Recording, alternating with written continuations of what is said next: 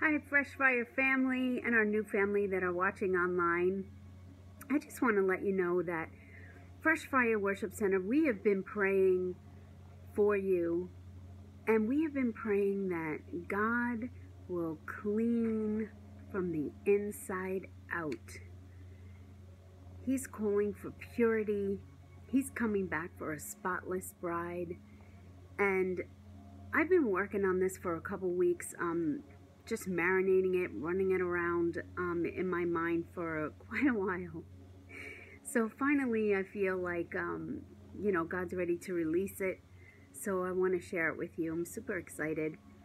So first one, second one, like which cup would you drink out of? You think it's obvious, right? So we don't really want to drink from this cup. So God was saying to the Pharisees, like, you keep washing the outside of the cup and making sure that it's all spotless and clean, yet the inside is filthy and there's sin in there. But the outside, oof, you make sure that that looks good and that looks nice and clean and pure. But then this one, you might look at someone and you might think, oh, they're probably filthy on the inside. But yet God says, they're clean. They're clean on the inside because they love me with their whole heart. And they ask for forgiveness and they ask to be cleansed. Yet on the outside, I haven't really touched much of this yet, but it's okay because they have a heart after me. And really all he wants is this. He wants us to be transparent. He wants us to be honest. And we don't need to be afraid because God is a God of love. And he is a forgiving God, always. So I have 2 Timothy 2:13 through 19. If we are not faithful, he will still be faithful. Amen? Because he can't be false to himself, but God's strong foundation continues to stand. These words are written on the seal. The Lord knows those who belong to him, and everyone who wants to belong to the Lord must stop sinning.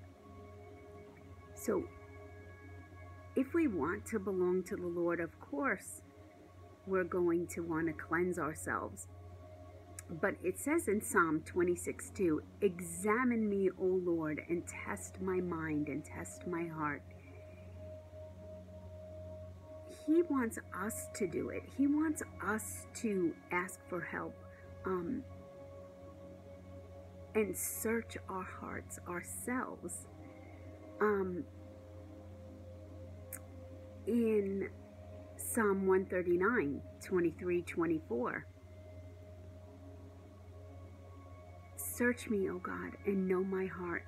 Try me and know my anxious thoughts, and see if there is any hurtful way in me, and lead me in the everlasting way. So what I can tell you what I do is I ask God, I ask Holy Spirit if there is anything in me to bring it to the surface so that I can get rid of it.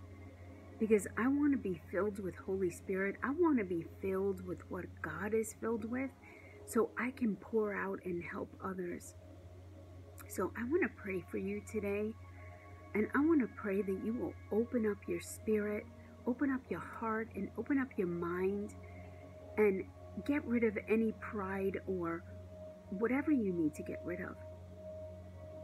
We have not arrived. We are not all that in a bag of chips. And guess what? We never will be. But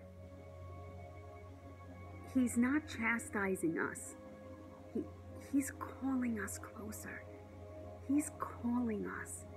You know, I feel sometimes that he's just like, just come. Just come. Just sit on my lap. Let me hold you. But while I'm holding you, I'm going to tell you the things that need to be changed, the things that need to go. Because he wants you to have peace and joy. He wants that to be overflowing in your life. So let me pray with you. Lord Jesus, I pray that we will open up our hearts and open up our minds and open up our spirits to what you want. Your will be done. Your will be done on earth as it is in heaven. In us and through us. Help change. Help change come. Help us not be afraid of change. Because you're right there with us. You are in front of us and behind us and on the sides of us. God, I thank you. I thank you for being true to your word. And I thank you that your word does not come back void. I encourage you today. Each day seek. Each day search your hearts yourselves. And ask. Because he's a God who forgives. But he's calling us higher. Amen. Love you all.